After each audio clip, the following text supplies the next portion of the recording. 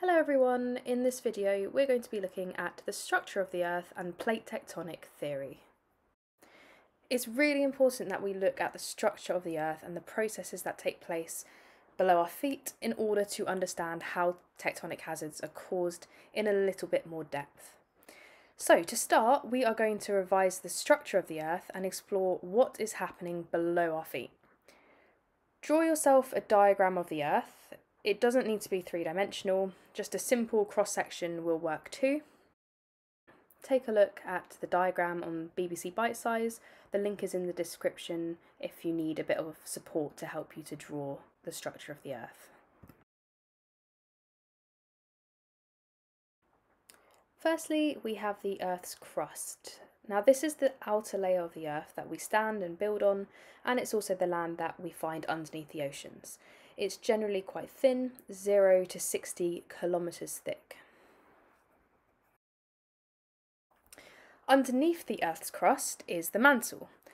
This is the widest section of the Earth, with a diameter of just under 3,000 kilometres thick.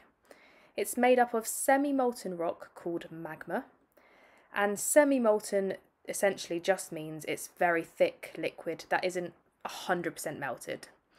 And when this magma breaks through the Earth's crust, we then call magma lava. So that's the difference between the two of them. The upper part of the mantle, nearest to the crust, is harder because it is cooler.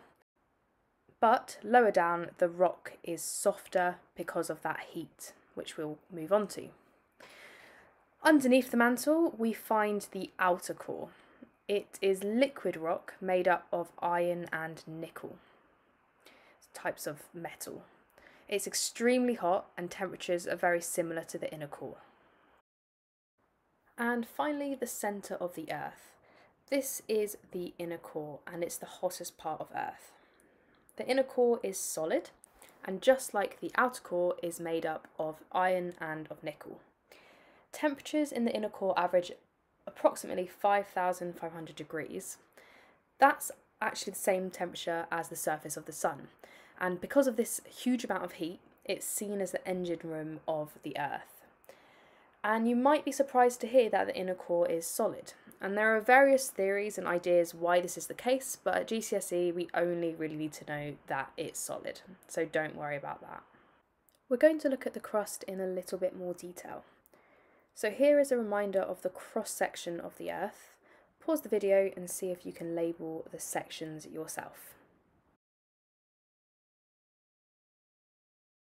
So right at the top there, you can see that we have the Earth's crust. And there are actually two types of crust, and these are split into oceanic crust and continental crust. We're going to look at what each of these types of crust are like.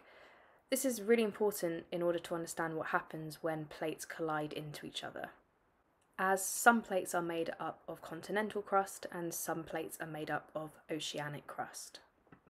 Draw yourself a table like this one, with the heading oceanic crust and continental crust, and we want to know where is it found, what is it made of, how thick is this type of crust, how dense is this type of crust, and is the crust younger or is it older?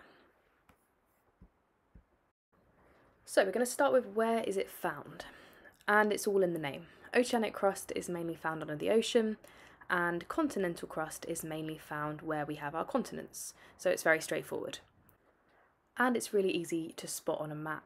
So for example, you've got continental and then you've got your oceanic. And in terms of tectonic plates examples, South American plate is continental crust and the Nazca plate is oceanic crust. Oceanic rock is made up of basalt rock and continental rock is made up of granite. Oceanic rock is thinner, averaging about 5 kilometres thick. Continental rock is on average about 35 kilometres thick, so much thicker. The hotspots we were talking about in the last video tend to occur on oceanic crust because it's so much thinner than continental crust. And although oceanic crust is thinner, it is extremely dense, and this makes it much heavier. Continental crust, on the other hand, is less dense. Oceanic crust is younger rock. Its density causes it to sink into the mantle, and therefore it's constantly being melted, destroyed, and recreated. Continental crust, however, is extremely old. It doesn't get renewed or destroyed because it is less dense and it doesn't sink into the mantle. You may want to draw yourself a little diagram to show this contrast between the two crusts. A key thing to remember is that even though oceanic crust is thinner, it is heavier than continental crust because it's denser. So if continental crust and oceanic crust collide into each other, the oceanic crust is going to sink and the continental crust is light enough to be pushed above the oceanic crust.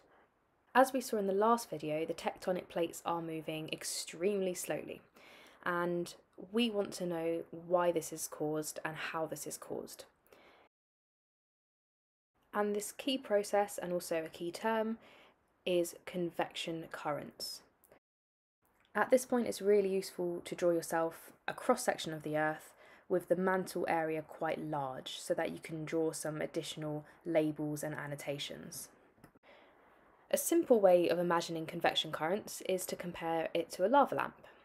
So if you've ever seen or used a lava lamp, the bulb at the bottom is extremely hot, and the heat from that bulb radiates into the liquid and causes it to be less dense. And this makes the bubbles rise up, and then once they're further away from that lamp and the heat, the liquid cools and it becomes dense and it causes it to sink, and then you get that little cycle of bubbles rising and falling. But let's see how convection currents work with the Earth. We're going to imagine we're looking at a cross-section of Iceland where the North American plate and the Eurasian plate are moving away from each other. So how does this happen? Firstly, we know the core of the Earth is extremely hot, reaching up to 6,000 degrees centigrade, and the heat rises from the core in the form of radiation, just like our bulb in the lava lamp. The mantle is then heated, and the magma rises up because it becomes less dense with that heat.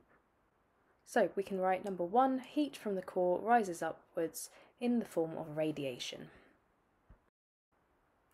Once it moves away from the inner core, it begins to cool down because it doesn't have that heat anymore. So number 2, as the rock rises due to being less dense, it then starts to cool down. And cooling rock becomes denser and thicker and heavier and begins to sink down back towards the inner core. Once the cooled rock reaches the inner core, it then heats up again and the cycle restarts. And the cycle of rising and sinking creates a current, and this is what we call the convection current. And depending on which way these currents move will result in the direction the Earth's crust or plates are moving. And these convection currents are pretty regular, so you can see on our plate tectonic boundaries map where the plates are moving because the convection current is pushing those plates in certain directions. As you can see here, the North American plate and the Eurasian plate are moving apart from each other. And this is where the country Iceland is located. So you can see where I'm drawing Iceland on, where those two plates are moving apart from each other. And this is what it looks like when you have the cross-section of the Earth. So we have just covered all you need to know about plate tectonics and the structure of the Earth for GCSE.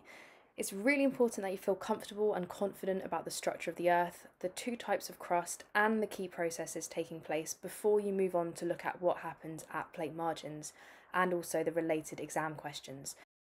So, if necessary, re-watch the video or have a look at the BBC Bite Size link and other links in the description to help you if you need it.